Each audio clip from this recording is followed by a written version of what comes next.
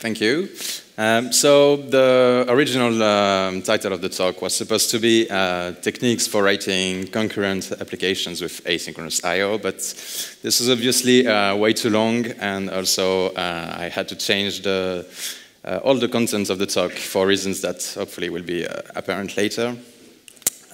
So first, I'd like to know about you. Who has already used asynchronous I/O in Rust? Okay. And who has used asynchronous I/O in something other than Rust? Maybe Node.js, maybe? Okay, cool. So this talk is about asynchronous I/O in the context of networking. So I won't talk about file operations.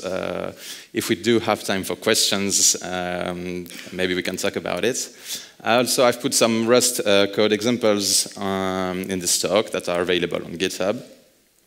And so, as Ryan said, I'm the author of a web framework called Edge. And that's actually how I came to learn about asynchronous I/O, because so I used a framework called Hyper, which you might be familiar with. And it actually switched from synchronous I/O to asynchronous I/O. So before we start talking about asynchronous I/O, I think it's important to talk about synchronous I/O, actually. Because that's what you do. That's what you do in Rust. Out of the box, you have two threads: one to read, one to write. And the typical use is that you're going to read bytes from a stream into a buffer. You're going to process those bytes, create a response, and then send this response back by writing to the stream, right? So by default, all of these are blocking, right? So when you want to handle multiple connections, obviously you cannot use just one thread. You have to create like one thread per connection. So it's the architecture of a synchronous I/O application is like you spawn one or more processes listening on a port, and then each process will have like one thread per connection, right? So if you have n connections, then you're going to have n threads. And, right. So how does that look in Rust? Well, it looks like this. So that's pretty much the way that the architecture was presented. So you have a listener that you bind to an IP address and a port, and then for each incoming connection on the current thread, you're going to spawn a new thread and handle the connection there, right? So what's the difference with asynchronous I/O? So with asynchronous I/O, you have a fixed set of threads, and each thread actually handles a set of connections. So you have like so a set of sockets in the context of networking, and the event loop is going to poll to see each socket whether it needs to be whether it can be read from or written to, and then it will execute these operations using non-blocking calls, right? Okay, so what are the advantages of the asynchronous I/O architecture? So there are three main advantages. In terms of throughput, the number of requests per second that we can execute. In terms of latency, so you can respond to requests faster, and in terms of memory consumption. And it turns out that's especially the case in web servers. So some folks at DreamHost actually made these benchmarks to see what the difference would be between Apache, Lite, and Nginx. And Apache uses traditional synchronous I/O architecture, and despite being quite much slower than the other two, it consumes much more memory. Right. So earlier, William mentioned poll and select, and actually it's interesting to look a bit about the history of asynchronous. So it didn't start with Node.js, and it's actually much more older than I originally thought, and this is one of the good things of doing a talk, so you can actually dive deep in history. And actually, I'm not even sure I was born when select was implemented in BSD. And later on, they added a poll system call that eventually came to Linux in 1997. And something interesting that happened in 2000 for BSD, in 2002 for Linux, is that we started to get alternative implementation.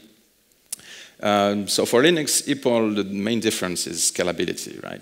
So this is a figure by the person who implemented ePOL in the Linux kernel. And so the difference is that the performance of ePOL will just remain constant no matter what the number of file descriptors you'll be polling, whereas POL will just get much, much slower. Okay. So just something to keep in mind when you're using asynchronous I/O, because it all sounds like magic, and we know there's always something behind magic.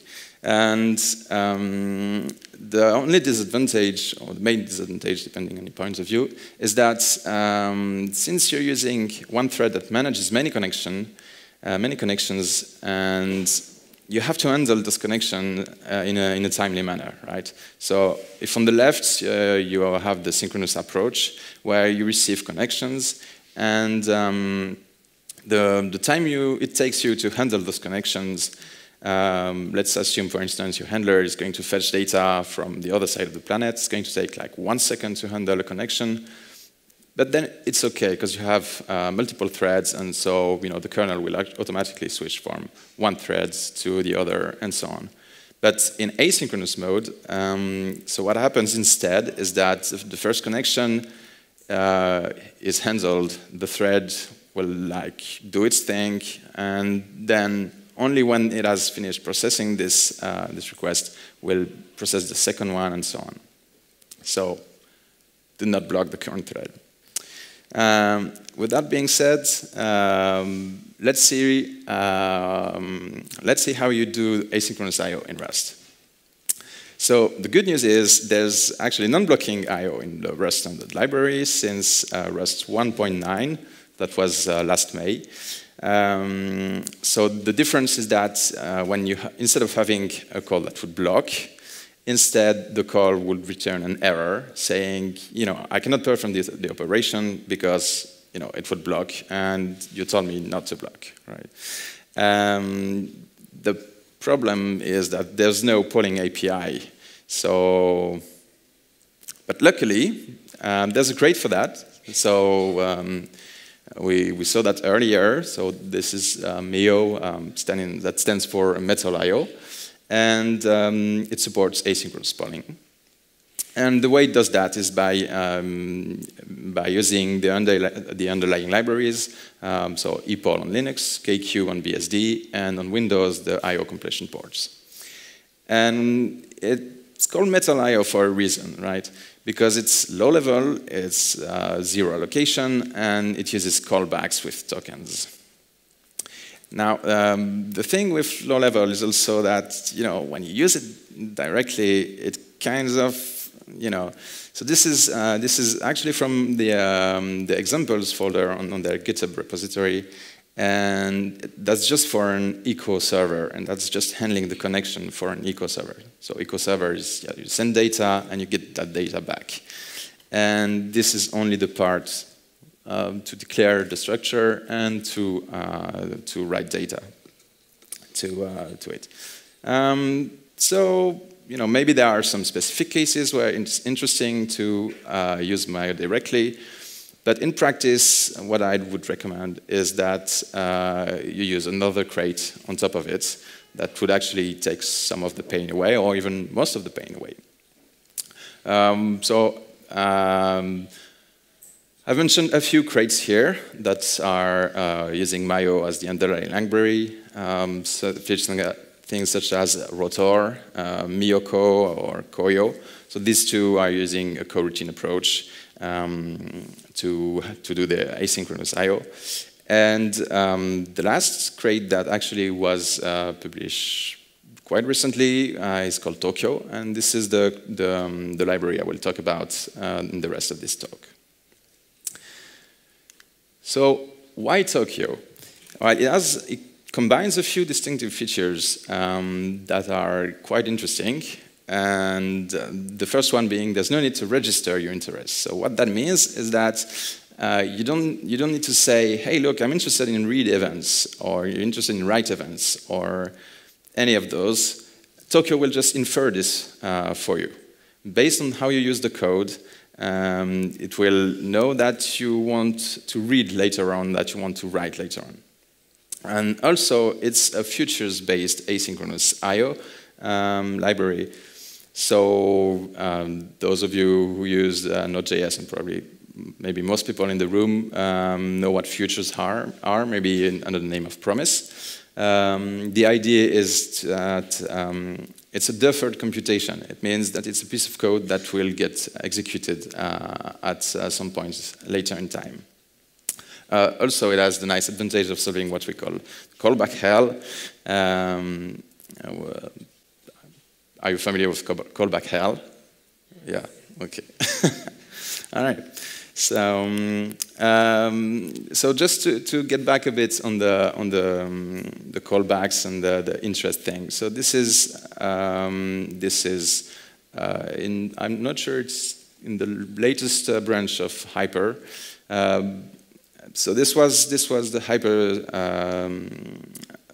Hyper solution, maybe how you should define a handler for handling HTTP requests, right? So what you would do is that you would need to implement this trait, and you would get called back when there was a request coming in, and you need to say, okay, now based on if this request is a post, then I want to read again from the transport because I will get some data, I will get a form, I will get JSON or whatever, and then it will call on request readable. So at this point you need to say, okay, now maybe I want to write a response or end, and it kind of gets not very natural, or it's a bit clumsy. But so the author of Hyper didn't really have a choice because at the time he was using Rotor and is now actually also moving to Tokyo. So moving back to futures, like I said, this kind of helps you go back from solving the callback hell. Instead of having nested calls and code that's not very structured, you end up having this nice, beautiful, flat structure, and it kind of maps quite well, I think, to the way Rust already does, the iterators and stuff like that. So the way a future is defined is the poll. Okay, so yeah, it's unfortunate a bit. But, so the poll method. So it's a trait with a single method that you implement, and so this method returns a result that's an async. So either there's an error and then return an error, and okay. But if it's fine, then you have two choices. If data is not ready yet, maybe you depend on another call. You're waiting for some data to arrive. You're waiting for another computation to complete. Then you say, okay, I'm not ready yet. Or you can actually return a result, and then you return async ready with a value. So there's also the same concept, but extended for iterators, and it's called stream. So that's a non-blocking iterators. And the idea is that you return either some value when you're ready to do so, or you return none, and none means that it's the end of the iterator, right? So what's the relation between futures? Oh, no, that's okay. I thought it was in the next slide coming. But so also just a quick note about futures and not blocking.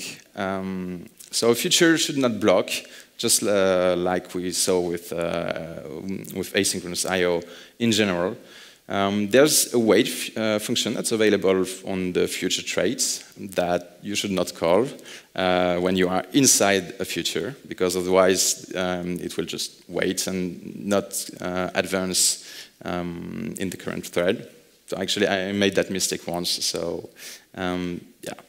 But what if your program needs to do compute-intensive work or to call blocking functions? Things like maybe resolving a DNS hostname to an IP address, kind of stuff. Well, then you should use a thread pool. So instead of spawning a new thread every time you need to call a blocking function, which can be a bit heavy-handed, then you just submit a job as a closure to a thread pool, and this job will get picked up and executed by one of the threads that's available. So there are, the notion of thread pool also exists outside of futures. It just turns out that there's an implementation of thread pools for futures, which is called futures CPU pool. Okay, so the way that futures and Tokyo integrate is that so at the lowest level, we get Mio that handles all this low-level stuff, right? All the callbacks, all the tokens. Then Tokyo Core takes care of registering the interest and exposing the future-based event loop. On top of that, you also have higher-level services, Tokyo Proto and Tokyo Service, and we'll get to that later on. So just a little bit of history about Tokyo. It started in August 2014, so that's a bit over 2 years ago. And the author of Mio is actually the author of Tokyo also, so that's yeah. And we see in March this year the Futures RS crate is created, and then in August this year a number of interesting things happen.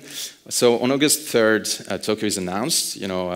So there's a new story in Rust for doing asynchronous I/O. It's very promising, etc. And about a week later, there's this crate called Futures that's officially announced, and yeah, it's a new way of doing non-blocking calls and deferred computation. And it actually turns out there's a crate as part of Future that's called Futures Mayo that looks very good for doing asynchronous I/O also. And so, so I was in holidays at this time, and I was thinking about what I'm going to say during this talk. And I was thinking about talking about other stuff that I had to do in my web framework. And I see that actually, it's changing things, because it starts to look, very interesting to do asynchronous I/O in a much simpler way, right? And luckily, about 2 weeks after Futures RS is announced, then the three authors, so that's Aaron Turon, Alex Christian for Futures RS, and Carl Lerche for Mayo, announced together the emerging parts of the project, so that Futures Mayo actually becomes Tokyo Core, and they're all integrated, and it now plays nicely together.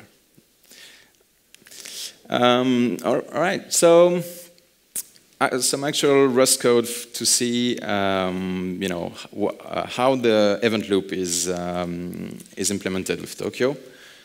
So we got what's called the core of the reactor. I don't know if that's intended. But probably yes. So the core of the reactor is really like the heart of this. So you create the event loop. You start listening on an IP address and a port. And so what's next is that the incoming method on listener returns a stream of connection. So that's a non-blocking stream. And for each stream, you run a closure. And the for each method actually returns a future. And that future is executed on the event loop. Right. So to do actual handling of the connection, you need to put that in the call to the for each method. And that looks like this. So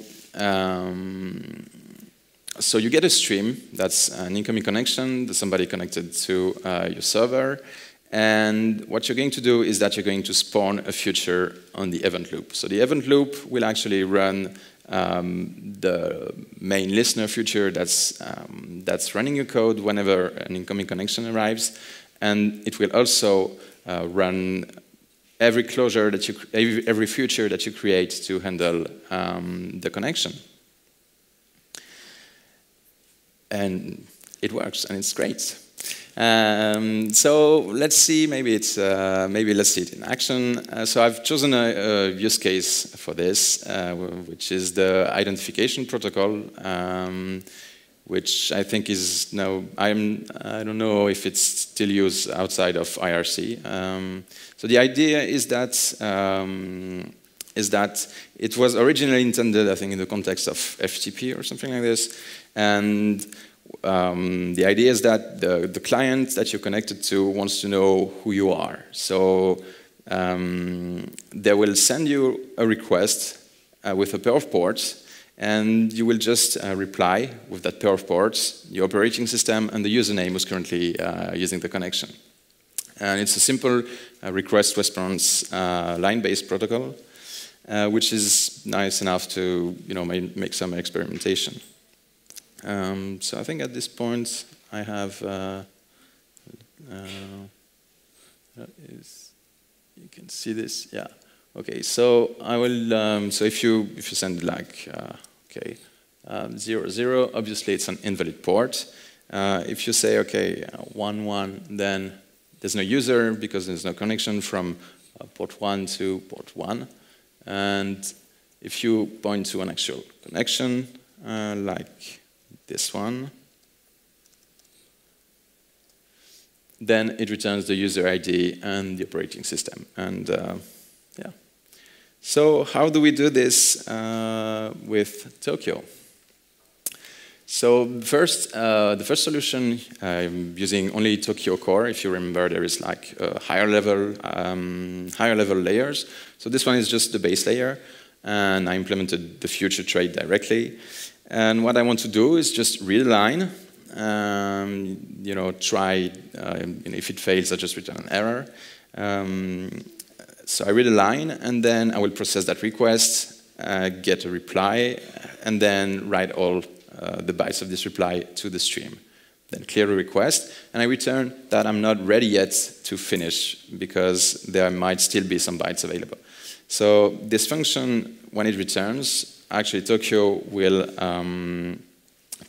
see whether there is still data pending, and if it does, it will just call me again, and then it just loops like this until there are no more bytes to read. At which point I return OK, async, I'm ready with a unit result. So the connection terminates. So there are just a few problems with this implementation. So the first one is that I used the buffer reader because this was the easiest solution to read a line, but it actually turns out that the buffer reader will try to will actually call read until and will try to fill a buffer, and that buffer is 8 kilobytes. And obviously, just a request of a few bytes is not enough to fill the buffer, so read returns an error saying it would block. Also, write all could also block, but that's probably less of an issue here. But in theory, it could also block. So write, it turns out write would not block, but it might only write a part of the data. So you don't want to use that if you want all the response to get sent back to the client. So there are possible solutions to improve the implementation. Such as using intermediate buffers. So you fill a buffer, and whenever there is a line separator, then you will process the request, and using the same thing for the right side. And you can do that, and it works perfectly. Or you can use streams. So you transform the incoming bytes into a stream of strings, and handle this with a future also.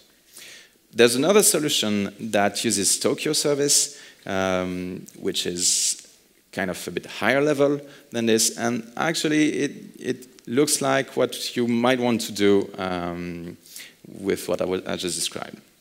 So the idea of the Tokyo service architecture is that you no longer have just data, bytes coming in, bytes coming out. You will actually parse those bytes into whatever structure you want to, like a request. And this is transport layer, and then the request gets given to the service layer where you do the actual handling of data. And the handle transforms the request into a response, and then the response gets sent down to the transport layer, and finally it gets serialized into bytes and sent on the stream. So to implement transport, it's just a matter of implementing two traits. One is called parse, the other one is called serialize. So there's each trait as a single method, and you just say what's, for parsing, you say what the type of the data you're going to produce. You get a buffer, and you can return or not that structure. And for serialize is the inverse operation, where you get the structure, and you want to describe how you're going to send it, you're going to serialize it to a buffer. All right, so now all that's left to do is do the actual service implementation. And so for that, I'm using a little helper function from Tokyo called simple service. Because, so the service trait, I don't know if some of you actually use the service trait directly. And the service trait has like, I think, 4 parameter types: input, output, the future type, maybe the error type. And it's just a lot to implement, like 4 lines of code. So the simple service, what it does is that it will create an instance of a simple service from a closure that returns a future. It's slightly simplified because otherwise it would not fit on the screen. There's like the bits, implementation details, I'd say. But the idea is like this: you define a service as a simple service. From a closure, you instantiate the transport, and finally you create the server using the service and the transport. And this piece of code actually goes in the heart of the event loop, and it means that every time you get a connection, you will create the transport for that connection, create the service for that, and pass it to this pipeline server, which is done by Tokyo itself. And to conclude this talk about asynchronous I/O, so as we've seen at the beginning, it leads to higher performance. At least it does for web servers, probably with low-level hard real-time constraints. Apparently, it's a bit different, at least using Mayo or higher-level stuff. But at least for networking, it's very interesting. And there's a rapidly evolving ecosystem, especially, as I said, what happened just in August. And so things are moving quickly. But I think that the support in Rust is at a turning point in the sense that futures look actually great to use. And Tokyo is also very, very interesting. So probably the next steps that you could do, for instance, is try to play with it. Use a simple example. Maybe use futures to replace blocking implementations in crates. And yeah, that's it. Thank you for listening. And if we have time for questions, yeah, feel free. Thank you.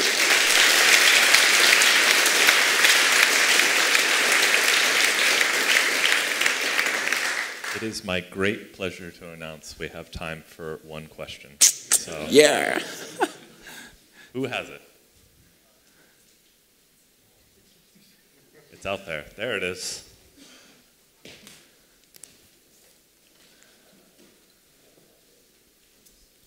Hi. Hi. So I've played with some async I/O in Rust before. using Mayo. So basically the WebSocket WS for us. Great. What I'm wondering about just using features is, can you use the same event loop for different types of events, basically? So for example, can I have like the same event loop handle like connections and maybe some like deferred calls I want to do inside the connection? That makes sense. So I'm not sure I understand your question. Okay, so the event loop, like you write the handler for handling a connection, right? Can the same event loop handle like a different type? So not just a network connection, but also like just a deferred call or something like that. I don't know actually. So you mean different protocols in the same event loop, or different protocols, or just different types of like callbacks, or if you will. So I think in theory it's entirely possible, because I know that Rotor, the crate on top of Mayo, does exactly that. So it allows you to have maybe HTTP and HTTPS in the same thread. I'm not sure how to do that in Tokyo actually. So maybe it's possible, maybe it's not possible, but I really honestly have no idea. Okay, thank you.